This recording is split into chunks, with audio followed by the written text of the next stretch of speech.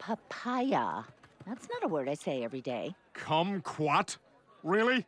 Got a real wiseacre running the fruits here. Wow, kiwis. Finally, someone invented a fruit that feels like balls shaved exactly a week ago.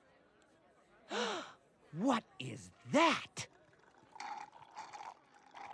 Can you guys imagine putting a straw in one of those things and drinking right out of it? I'm hearing steel drum music just thinking about it. An instant vacation. Excuse me, sir.